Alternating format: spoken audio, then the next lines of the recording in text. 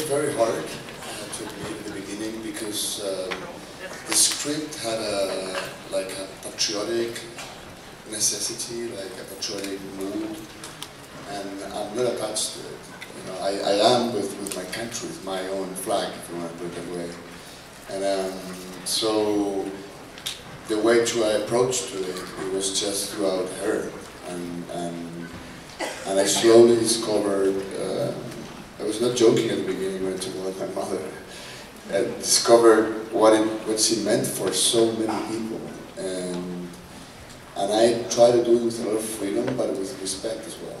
I think there's in a country, in a world that we are today arguing and understanding the importance to equality of human, of male and woman, generally called gender. Sorry, English.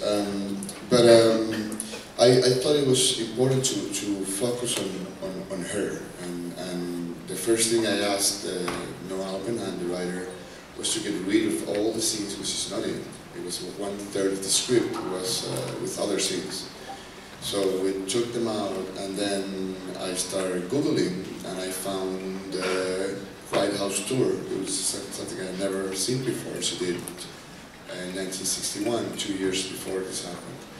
And I watched it obsessively because I thought it showed some kind of splendor, and I thought it was very beautiful. So I was just connected through her experience and how she was able to put a country together, and in a way the whole world as well.